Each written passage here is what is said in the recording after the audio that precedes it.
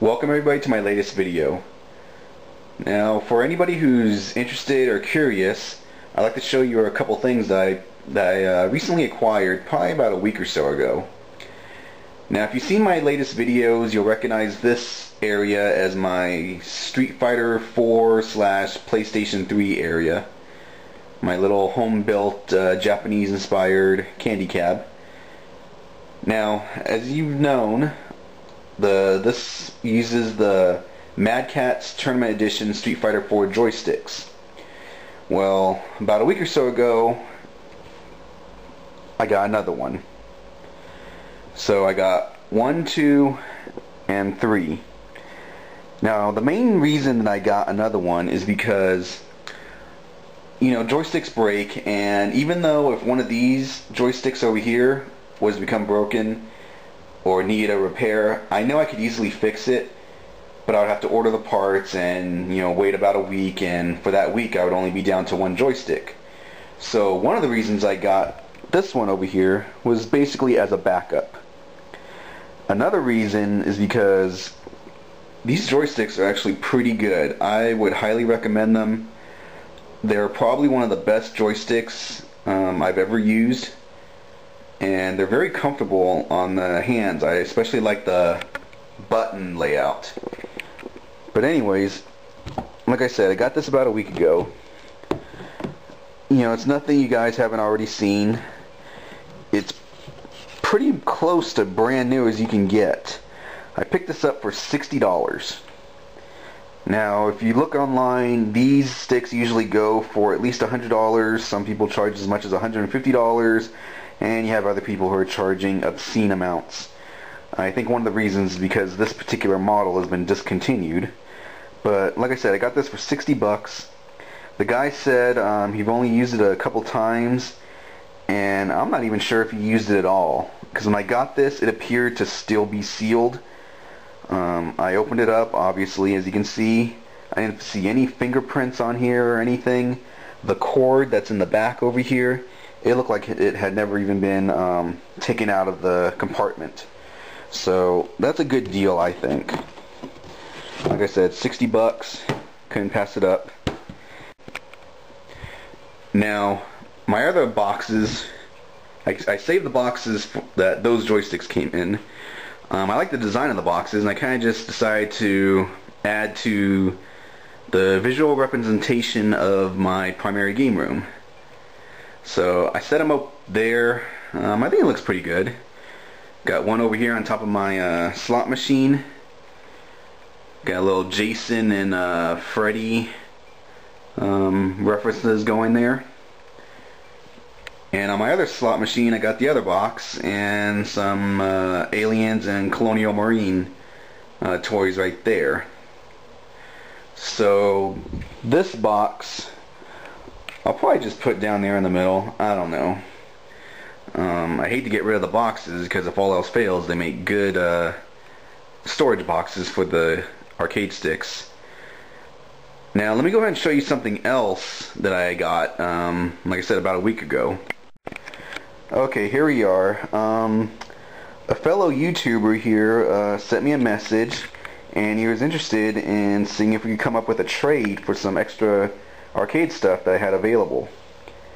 And what he wanted were some of the brackets that I used to be able to install American-style HAP arcade sticks on my cab here.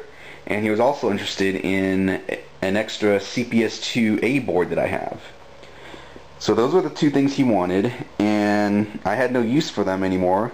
I got extra A boards still available, and the brackets that I used right here, I got a bunch more of them. People have actually been asking about them for quite some time, so I've been selling them. I just make them at my work in my spare time. But anyways, I also gave him some extra joystick parts, nothing fancy, just like some cherry switches. But in return, he sent me these books right here. And these things are pretty cool, especially if you're a Capcom fan or a Street Fighter fan. And I'm not sure if I'm going to pronounce this correctly, but I think they're made by a company called Udon. I don't know, but there it is, UDON. Now this first one right here is, it's basically an art book on various Capcom games. Now most of it is Street Fighter, but you also got Darkstalkers, Rival Schools, Resident Evil, and it's just basically artistic pictures. Looks like this came from a comic book, but there's some, what is that right there? Looks like a mixture. That's Fighting Evolution actually. There you go, more again. Rival Schools. Got some more Darkstalkers stuff, and they're just art books. So it's pretty interesting to know the different ways people have drawn these characters. I guess they're from various comic books or other material.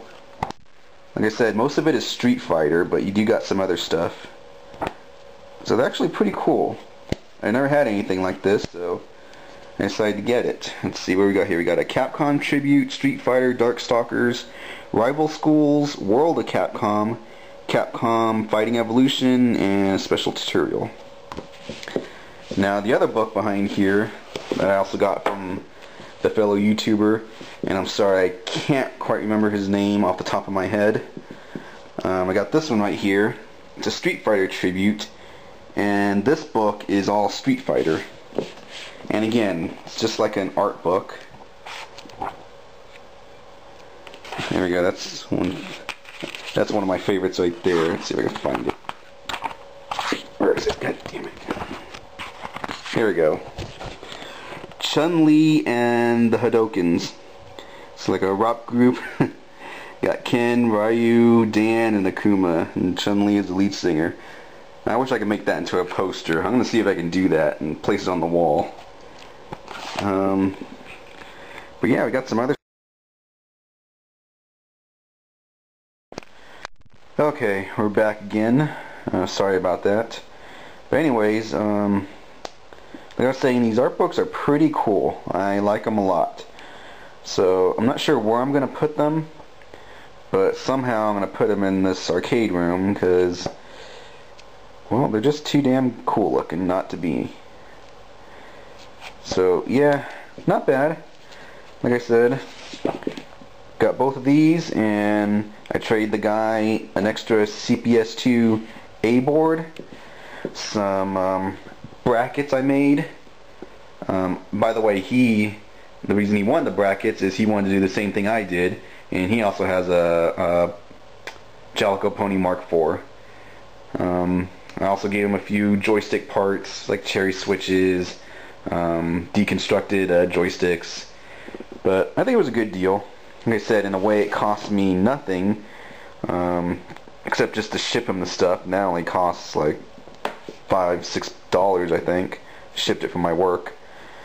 So yeah, just a small update, nothing major. Somehow I gotta figure out where to put the books, but so there you go. Small update. And until next time.